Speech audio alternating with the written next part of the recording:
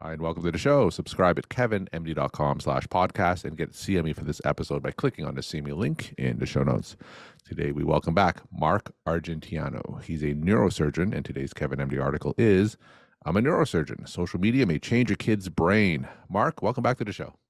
Great to see you, Kevin, and it's a pleasure to be here and have a chance to speak with your audience for a little while.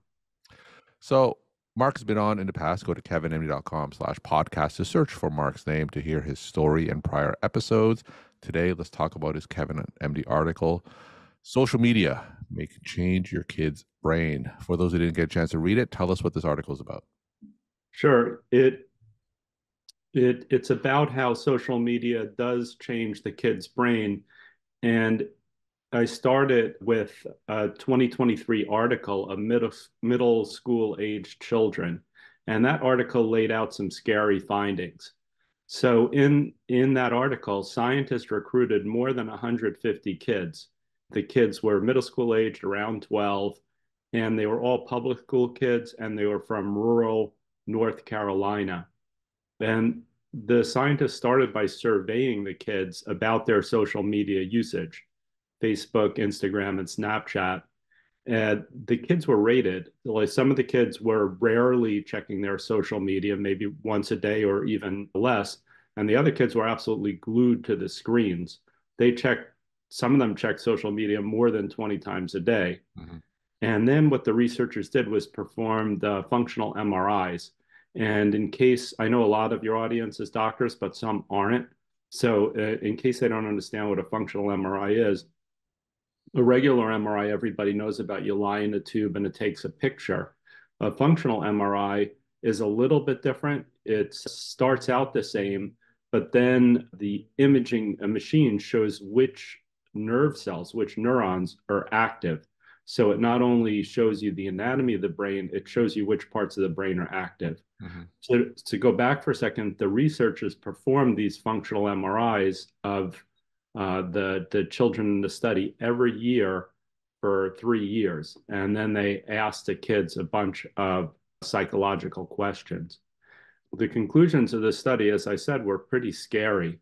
The kids who checked their social media too often became absolutely hypersensitive to any kind of feedback from their peers.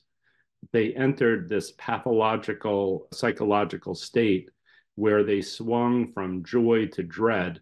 They'd be craving that positive electronic reinforcement on one moment and then fearing any disapproval that was mirrored in their screens. And the functional MRI, so it wasn't just the behavioral aspect, the functional MRIs actually demonstrated that the habitual social media checkers had different brain activities than the ones who didn't give a fig about their Snapchat or other social media. There were widespread differences, and it included areas of the amygdala. And again, for those of your audience that might not know, the amygdala is part of the limbic system. Mm-hmm. The limbic system is the emotional part of your brain. It also showed differences in the dorsolateral prefrontal cortex. And everybody knows the frontal lobes are the part that's most different from us and other mammals. And it really is associated with executive functions such as decision making, focusing attention. And then there were some other parts of the brain too that were different. One was the insula, which is a part of the brain that's responsible for emotionally guiding social behavior, and then the ventral striatum, which is sort of a mix between the limbic system and the reptilian part of the brain, the most base part of the brain. And that's a big part of the reward system of your Mm-hmm. brain. So you're a neurosurgeon, obviously. So when you read these findings through your lens as a neurosurgeon, what was your reaction? Well, there were part of it was through my lens as a neurosurgeon, and part is through my lens as a parent. But through my lens as a neurosurgeon, you can see that this is akin to some other addictions that we've seen. It's similar and different, and we can get into that too, to other kinds of addictions that we've seen. And then through, as a parent, it made me realize that this stuff is out there. And again, I'll go back to it being similar to other types of addictions. Mm. My kids are all grown now, but even if your kids are teenagers or even younger, at some point or another, you can't really control what they're going to be exposed to, be it um, sugary food, fried food, alcohol, drugs, or social media. And I put social media in the same category. You can't really stop them from being exposed to it. But what you can do, in my experience as a parent, is educate them, talk to them like they're a little bit older than they are, and listen to what they have to say about things and get their take on a lot of things. In your article, you talk about TikTok specifically and how it has some unique risks. So, talk about TikTok specifically. Yeah, TikTok, I think it comes up in the news as probably one of the most addictive of all of them, maybe the most dangerous offender to the teenage brain. One of the really interesting things about TikTok when it comes to someone who is in the field of taking care of people's brains is there was something called a psychogenic pseudo Tourette syndrome in susceptible teenagers. And for your audience members that might not know what Tourette's is it's a kind of tic. So there's tic is where you move abnormally or your face twitches abnormally. Hmm. So it may be that kind of tic, but it's also the kind of tic where people spew out verbal sewage often. They'll curse or scream or something like that. In 2021, there were doctors who were at several pediatric ERs up in Canada and down here in the United States, and they saw this basic epidemic of Tourette's cases in teenage girls. Initially, they were perplexed. They had no idea, how can this be? Is there some toxin going around that's causing this? Is it a drug that the kids are using? But then they found that the kids were actually all viewing these same TikTok videos. And it was a TikTok video with a hashtag Tourette's. And these videos were viewed billions of times. Hmm. So that I thought was super scary too. You also talk about the findings of a German study in 2020. And I guess the question there is it just with social media apps or is it just with mobile devices in general that you're seeing some of these effects? Yeah, you're exactly right, Kevin. That study that you're talking about, the 2020 German study, was more on just smartphone addiction in general, so electronic addiction in general. So I don't think it's just limited to social media. It's our whole world. And in that study, for your viewers, for your listeners, the scientists performed a psychological test on 50 individuals. And as I recall, the individuals were young, but not teenagers, maybe in their 20s or something like that. And the half of the individuals were addicted to their smartphones and half weren't. And in this one, the doctors also did a special kind of MRI. So they did a volumetric MRI. Volumetric means it would show the size of specific structures. And they showed that those cohort or that group that was addicted to their smartphones, they had atrophy in the insular cortex. And we mentioned the insular cortex before.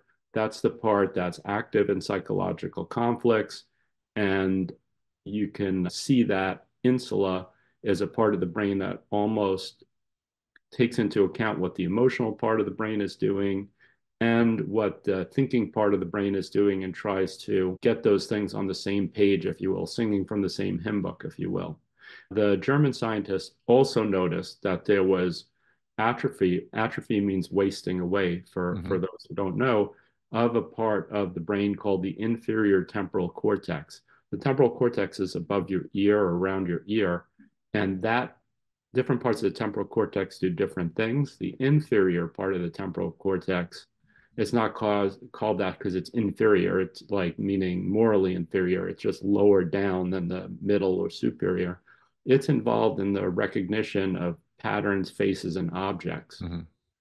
And they also saw not only atrophy but decreased brain activity in the anterior cingulate cortex. The anterior cingulate cortex, or the cingulate cortex in general, is another one of these bridging parts of the brain. It's sort of in the middle of the brain, right above what's called the corpus callosum, which is the main highway that connects the two sides of the brain. Mm-hmm. And the cingulate cortex, the front part of it is more associated with the limbic system. The back part of it is more associated with the thinking part of the brain. So this part especially is associated with empathy, impulse control, emotion, and decision making. So, what are some of the steps here? Because I think the genie, the proverbial genie, is out of the bottle. We can't ban social media, despite some efforts from our government. We can't ban devices. I know some of them give some lip service to limits on screen time. You mentioned things like having a discussion with our kids. So what's the path forward here? Yeah, so I do think I do think you have to give the kids or give the young adults some level of agency, some level of responsibility, and so forth. And I do think it ought to be treated in the same way as any other substance or any other substance that could be addictive or and powerfully addictive. These products are designed to be addictive. They're designed to keep your eyes on them for as long as possible. But in a similar way, desserts are designed to be addictive. Chips or potato chips are designed to be addictive. I mean, no one eats potato chips anymore, but whatever the latest thing is. Hmm. So you can, if you're a parent, you can try to set some boundaries. You could explain to them why it's bad for them. And if you yourself are struggling with it, it's very similar. First of all, there probably, if there aren't already, I do think it may be worthwhile not to legislate these things out of existence, but perhaps to legislate they offer some support groups for people who have been spending too much time on them and have strategies of how to decrease it because it's going to be different for every person. The other thing you find is the other thing that people have found is it's a lot about a dopamine hit, dopamine hit, dopamine hit. Every time you get a like, every time you connect with a friend, every time you do blank on your little screen. One of the things that you know about or what we know, and you and I as physicians know, is that the hardest part is the beginning. If you the hardest part is stopping. Once you sort of stop getting those dopamine hits and start to limit them, it becomes a lot easier to keep it under control. So something like a vacation, you say, all right, I vow to be off social media for 48 hours or some such thing. Other things that people have done is they have these little locks. I know my college age daughter talks about stuff like that. Some of her friends have it, where you take the phone and you put it in this little safe that is designed to not open for X number of hours. So I think that something like that can be helpful, saving you from yourself. So those are some ideas I think that could be helpful. Now, is there ever a point where one may need to seek help because this social media or mobile device addiction is so strong that it can't be controlled with these measures? Are there any resources where this addiction becomes pathological, so to speak? Absolutely, for sure. One of the articles that I'd read recently, and I talk about in the article on Kevin MD, was at the University of Pennsylvania, maybe in the last couple of years, they saw significant psychological changes caused by electronic addiction among college students, and including loneliness and depression. And part of treating that was to talk with a mental health professional. The good news, though, is after only 3 weeks of limiting their screen time to less than a half hour a day, a lot of those psychological changes improved. They actually became less lonely and less depressed. So it's not a hopeless thing. And as I said, everything in moderation. You shouldn't live a joyless life, but you ought to have some guardrails around yourself Hmm. the same way as any other, as I said, any other thing that might not be the best for you. And excess certainly may not be bad for you if kept under control. We're talking to Marc Arginteanu. He's a neurosurgeon, and today's Kevin MD article is Social Media May Change Your Kid's Brain. Marc, as always, we'll end with some of your take home messages to the Kevin MD audience. Yeah, well, first of all, it really is a pleasure to be able to talk to the Kevin MD audience. And you've been more than gracious over the years to publish so many of my articles on your wonderful platform. And I appreciate that. What I would definitely want the audience to hear is not so much the message that social media is addictive. Social media can be bad for you. Electronics are addictive. Electronics can be bad for you. That's true, I believe, but I believe it has to be put in the place of it's just the newest thing and the newest challenge, either for parenting or the newest challenge, if you will, for things that can addict us and really diminish the quality of our own lives.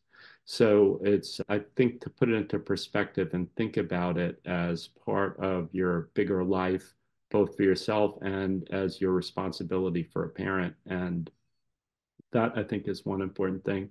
I also hope you'll allow me to if plug my book if anyone's interested in learning more about the way that I would recommend they improve, unlock the potential of their own brain. My book about unlocking the potential of your brain is called The Mind Unlocked. I have it. I'll hold it up for a second, even though it's backwards. It did debut as a #1 on Kindle in neuropsychology. So I would hope that people might consider checking it out. Marc, once again, thank you so much for sharing your perspective and insight, and thanks for coming back on the show. Yeah, thanks for having me.